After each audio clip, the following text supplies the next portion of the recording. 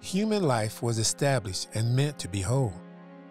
Since the first day of our existence, the intention was completeness. When God created Adam, God desired a oneness, a wholeness between him and man, a marital relationship in simplicity and purity.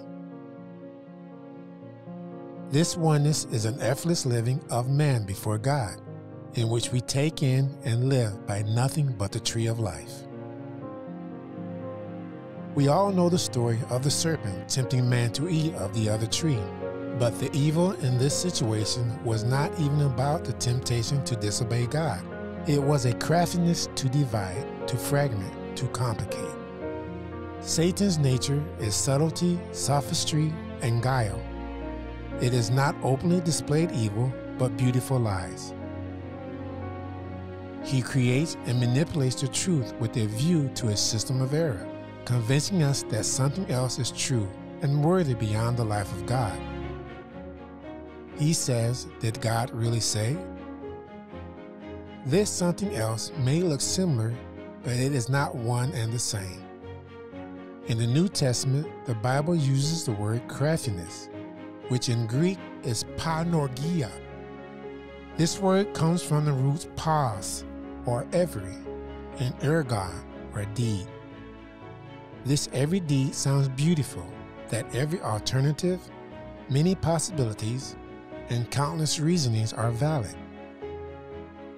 In this fallacious system, there is no whole anymore, just fragments.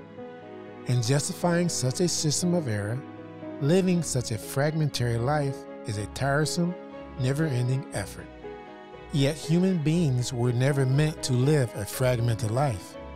As believers, when we come back to our status quo of simplicity and purity, we find we can experience being whole. There is a hymn that says, "Arise, the holy bargain strike, the fragment for the whole. All men and all events alike must serve the ransomed soul. All things are yours when you are his, and he and you are one. A boundless life in him there is, and kingdom yet to come." God's mathematics are nothing but one. There is not man and God, two separate entities, but simply two become one in this original divine marriage. The first verse of this same hymn begins, "No mortal tongue can e'er describe the freedom of the soul."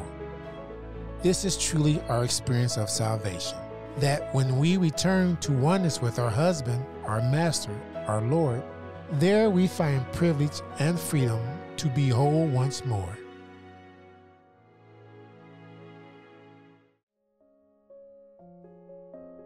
You are listening to highlights of Notes of Fellowship from the church in Toledo.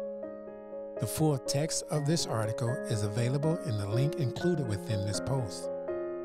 If you have enjoyed today's fellowship and would like to hear or read more, please visit us at www.thechurchintoledo.org. We would love to hear from you, dear brothers and sisters, and hope to use this audio format to share more of our daily church life experiences to build the body of Christ with you all.